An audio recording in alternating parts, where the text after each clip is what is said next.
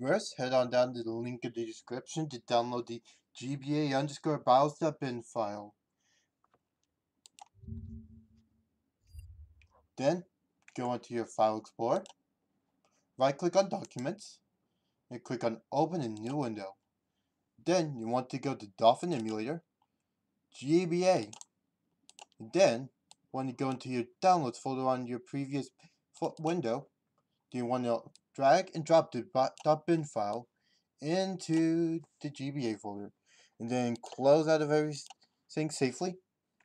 Then you want to go to Dolphin Emulator, go into Config, go into GameCube, make sure it says C users, your username, documents, Dolphin Emulator, GBA_bios.bin. If it says yeah, safely close out. Then you want to click on Controls. You want to click on GBA Integrated. You want to click on Configure. Set up all your controls. Be sure to make a profile and then click Save. Then after that, close out. Open up the game your choice that'll let you use the GBA in it. And then you're good to go. Adios.